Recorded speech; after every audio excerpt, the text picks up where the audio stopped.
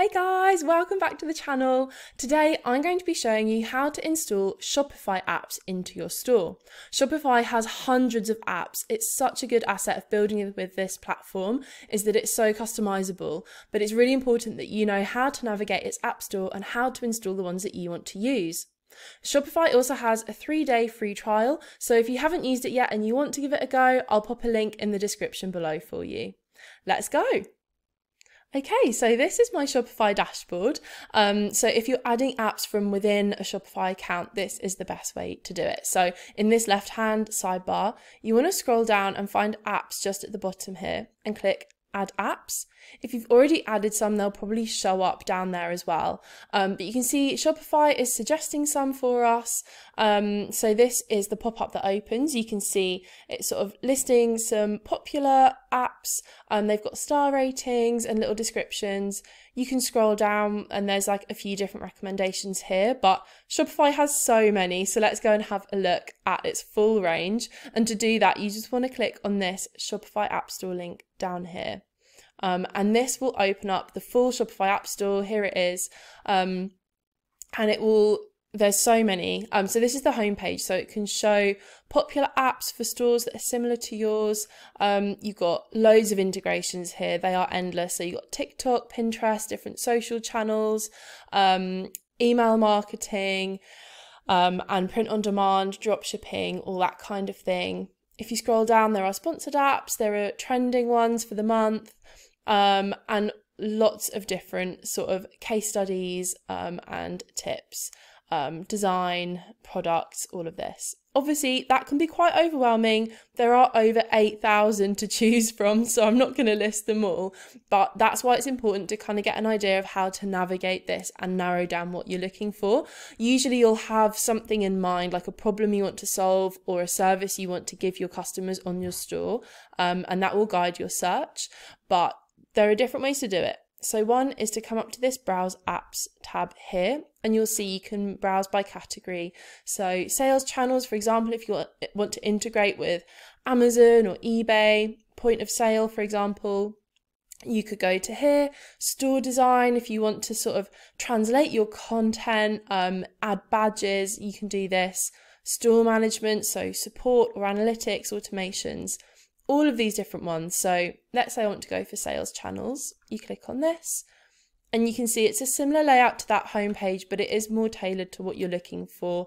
So it's still got recommended ones, popular ones, and you can kind of see the way it's laid out here. The other way to do it is to actually search for the apps you're looking for. You might want to search for email marketing, for example, or social media. Let's have a look for that and see what comes up, and you'll see it comes up with this results page.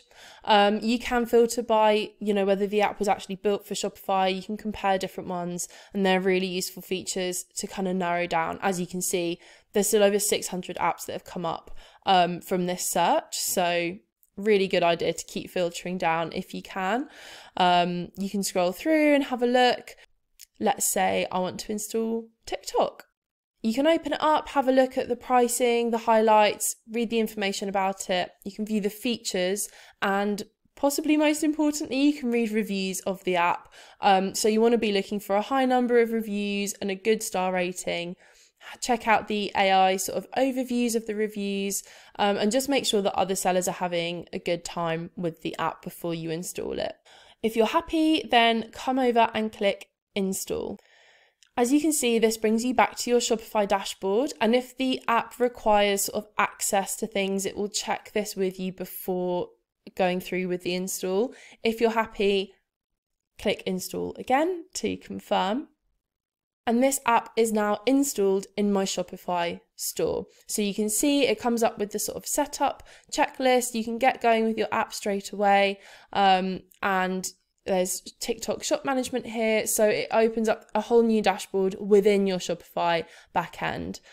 You can see that it's now a pinned app appeared in the sidebar, so that's really handy just for navigating really quickly through your dashboard. If you are no longer using certain apps, you may want to uninstall them, or if they're not working correctly. To do that, just come up to the right hand corner here and click these 3 buttons and click uninstall. It will come up with a prompt, which is really helpful. So for example, making sure you have fulfilled all the orders from this app, and you have to tick to confirm and uninstall it, which is really handy, so you won't do this by accident.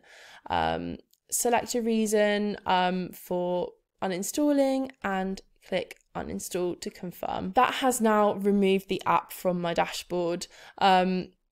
You can view here all your currently installed apps. You can also go back and view your uninstalled ones. So you've got a really handy history there, just to keep on top of all your apps. Like I said, Shopify has hundreds, so usually you will find yourself using apps quite a lot, but it's really important not to go overboard. Having too many apps can really slow your site down, and having out-of-date apps can be a bit of a danger to your store's security, similar as having an out-of-date theme. It just opens up more risk for bugs getting in. So those are things just to keep in mind while you're navigating Shopify's apps. But the main thing is just to have fun with it. Check out all these cool apps and see how you want to customize your store, and what might be fun to offer your customers to get the most out of your selling experience. And that's it. Hopefully you've seen how many Shopify apps are available for you and how easy it is to install them and get going with those apps within your dashboard. I definitely recommend having a good old browse of Shopify's app store. There's so many in there. As you saw, it can be quite overwhelming, so make use of those filter features and search bar where you can. Just be aware that some apps are paid and some are free. Some have free trials, most of them do. So just be aware of that when you're budgeting for your store and looking at which apps you would really like to download. I hope that you found this helpful. Please give the video a like and subscribe to the channel if you enjoyed it, and do head on over to websitebuilderexpert.com for more guides, reviews and tutorials. Thanks so much for watching. Take care, and I'll see you next time.